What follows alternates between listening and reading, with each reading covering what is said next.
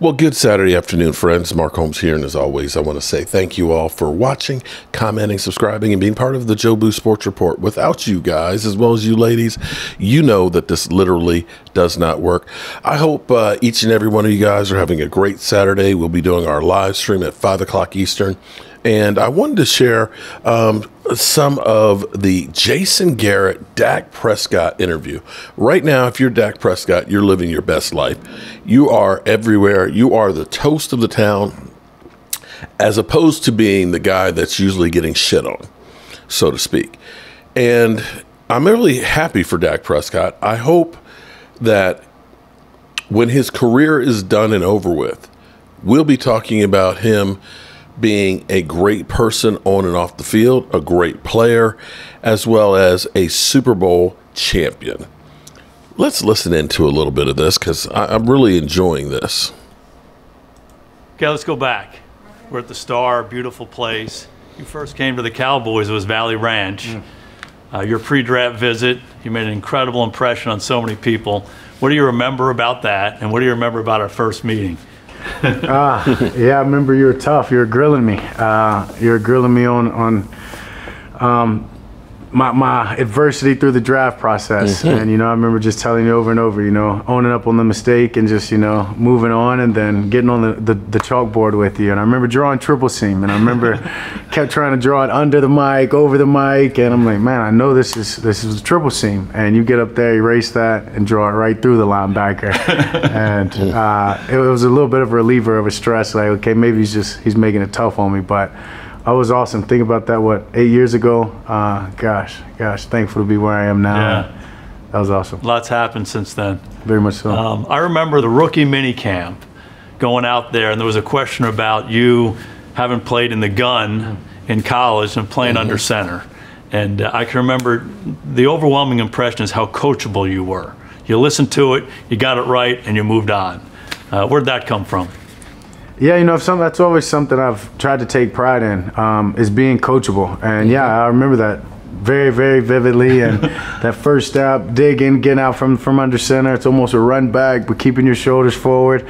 To watching the tape of you, Troy, and the guys back in the day throwing and doing it from under center. So something I've always taken pride in. I think really it stems from being a younger brother of 3 boys and really following those guys, watching those dudes do everything and trying to mimic their actions. That if I could master that and pick up on what they did and learn those things that way, then I could do a lot of things. How has it served you since then, 8 years later, if you have that mentality of being coachable and always getting better? I think for one, just being open, always being open to change, enjoying change, embracing it, having different, I guess you could say, systems, terminology, whatever it may have been through this whole process and journey of 8 years of really taking it in and embracing it and not being closed-minded about it. More importantly, saying, give me more, to show me why that's been successful. Okay, I get it there. I'm going to work on it and practice it. And I think this year's a great example of that, of the footwork change, to change footworks and the drop from under center in the gun in year 8 and really enjoy it and watch it be paying off and having success from it has been fun. Yeah, it's been great. It's been fun to watch. One of my great memories of you is late August, we go up to Seattle in 2016, third preseason game. Tony Romo gets hurt on the third play, and you go in there, it was a 3rd and 8, and it was still the Legion of Boom back then. Yeah. And you look left, you kind of came back, you found Beasley, 12-yard completion, we're on our way. We all looked at each other on the sidelines like, I think we got something here. Yeah. And talk about the mentality to be able to go do that and embrace that opportunity. Steamer option H angle. There you go. Yeah, just always preparing yourself to be ready. I always said, unfortunately, but fortunately for me, I got the starting position in all 3 levels, high school, college, and pro, from the guy going down in front of me and being able to come in and be prepared and ready for my job and for that opportunity. So always preparing to be the number one. It's a cliche thing that you tell guys to prepare and to always take those mental reps, but they were so huge to me throughout my life that it served me no different as when I got into the NFL, young rookie, right? Fourth rounder, you guys drafted me, grilling me on just getting out from under center on triple seam, and so but I'm gonna prepare and study for this thing in case that opportunity comes, and always holding myself to that standard, to that number one quarterback standard. And yeah, it fortunately paid off. You know, not having to look back and taking advantage of that opportunity. And here we are 8 years later, and no plans ever giving this up until I'm ready to. Exactly right.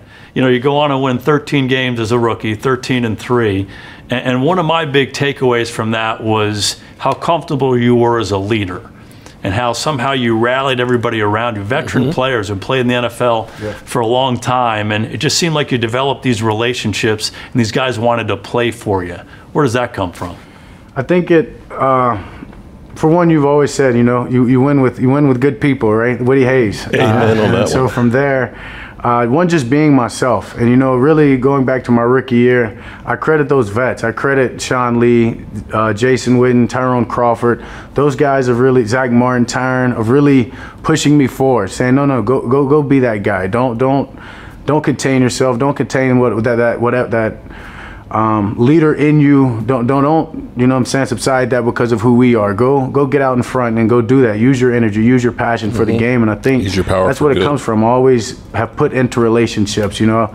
Nobody cares what you know until they know how much you care, and I care about my teammates, you know, well beyond the numbers on their jerseys or that football field. And so it's about growing those relationships in the locker room, that when we get into crucial moments or crunch time, they know I care for them, and vice versa, and that trust is built, that no matter what is asked for me to do them or for I need to do for them, that it's going to get done, because it's for a better purpose and for the bigger purpose and for the common goal. Yeah, one of my memories was, you know, we'd be up meeting, get game planning on a Wednesday or Thursday, and there'd be racket coming from the locker room, 6, 7 o'clock at night, well after practice was over. We'd go down there, and you guys were playing hamper basketball with that giant tennis ball, right? Still goes on. You still playing? Oh yeah, still goes on. Good. Why is that important? Just the camaraderie, the brotherhood. There's nothing more special than the locker room. Being able to sit next to, obviously I'm by CeeDee Lamb, but to sit next to a young guy and have a D lineman beside him, you know, in the locker room, positions,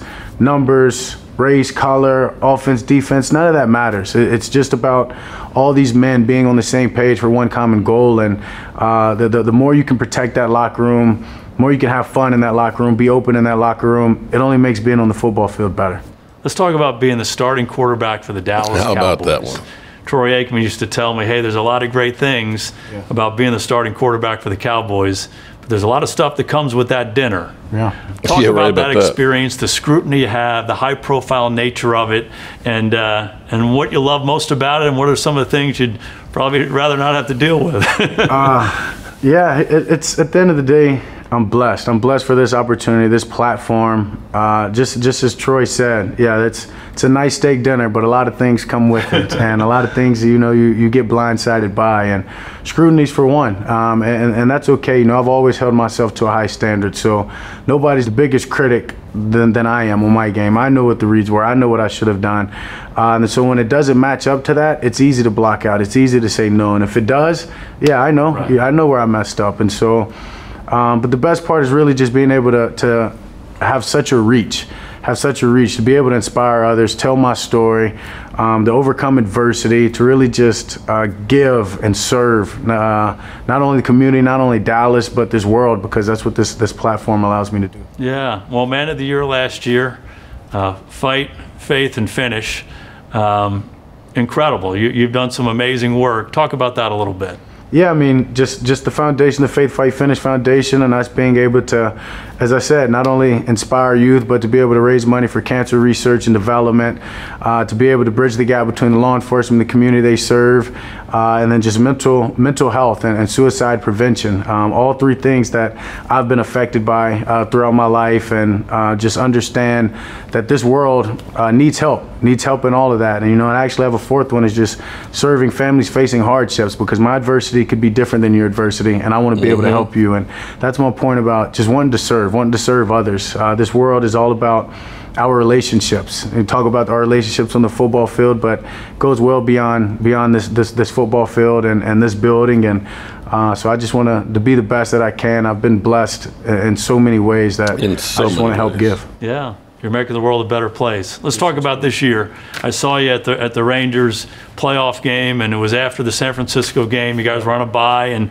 maybe there was a little frustration at that time, and now 6 weeks later, you've never played better football. What's changed since then? after that San Fran game, that one surprised me. You know, that one went into that game prepared, went into that game ready.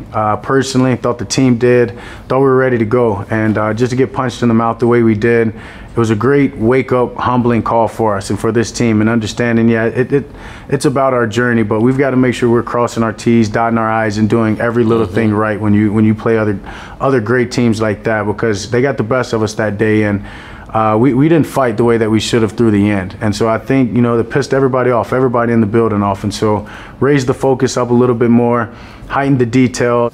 And I think as a few of us changed, you know, we went to the game plan, changing how we want to attack guys, and being able to throw the ball more, spread teams out. You know, after the game, I realized I need to use my feet. I need to be more mobile. Maybe it's, you know, extending plays, allowing these guys to get open after the initial play. And a lot of good things have happened since then. At this point, we're really just trying to build and put the best versions of ourselves out there each and every week, getting better. It feels like you are moving more by design, but also spontaneously, and also throwing the ball down the field a little bit more. Is that true? That's definitely true. I mean, going back to San Fran game and really before that, we want to be aggressive, and you've got to take your shots. And I don't think we were doing that early enough. I mean, Coach McCarthy would be the first to say that. And so now it's about, you give us one-on-one and you want to challenge us, we're going to challenge you. See if you can keep up and you can run with the guys that we have, and we're going to take the top off of it. And then from there, we'll open up other things and play the game that we want to. And so, yeah, we've got to be aggressive, and you're going to get our fastball, and that's taking the shot. That's awesome. I'm going to leave it right there. That is, you can watch the whole thing in its entirety. You know, for Jason Garrett, it has to be actually amazing to see the kid that he drafted that he probably never thought that he would ever even see the field. To see him outlive his career with the Dallas Cowboys, and to see him being the player that he is and the leader that he is on the locker room and on the field, as well as in the community, actually has to be good. You probably would think, and I don't know, but if I'm Jason Garrett, I would feel like I was a major part of Dak Prescott in his career, being the guy who, you know, being the coach that got him started and believed in him and worked with him. And to see him continue to grow, it should be a sense of pride. So there you have it, good people. Hope everybody's having a great day. I'm going to get back to work. And in about 2.5 hours, we've got our live stream. So I hope to see you there at 5.